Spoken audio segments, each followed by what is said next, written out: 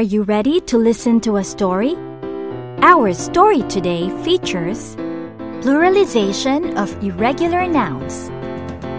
Before we begin, let us find out what these words mean. Persuading. Ella Aguila. Ella Aguila lived in a forest along with other animals. Every day, all the young birds, including Ella, would go to the biggest gnarled tree because that's where they held their classes. Ophelia Owl was their teacher. One day, Teacher Ophelia Owl was late for school. It was already past 9 a.m. and yet she wasn't there. "Let's go and just play elsewhere," said Mimi Maya. "Why don't we go to the town and play with the children there?" suggested Kiko Kalapati. All the other birds agreed to their plan, except for Ella Aguila. "I think we should stay here and wait for Teacher Ophelia," Ella said. "But she's not here, and nobody will stop us anyway," Mimi insisted.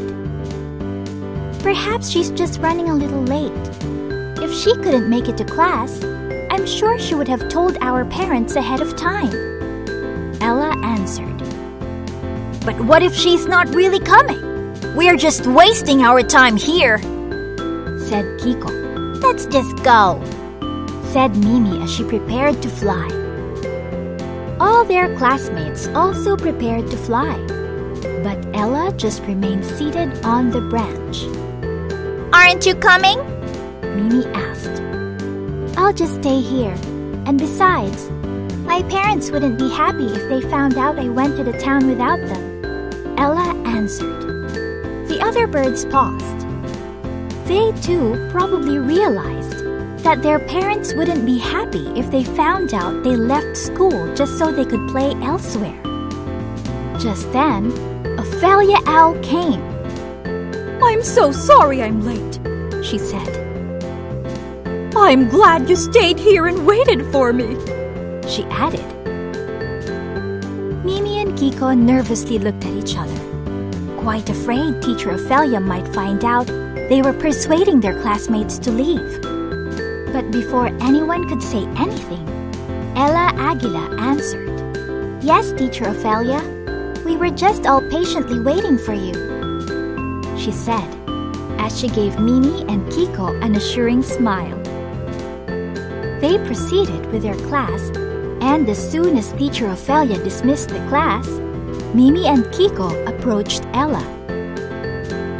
"Ella, thank you for not telling Teacher Ophelia what we almost did," Mimi said. "We would have gotten in big trouble if she found out," Kiko added. "Don't worry about it. At least you didn't do it, right?" answered Ella. "We'll listen to you next time, Ella," said Mimi. "You're right.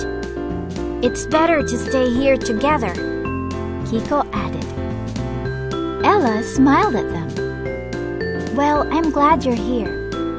Now let's go home," she said. And Ella, Mimi, and Kiko flew together back to the safety of their homes. Where did the story happen?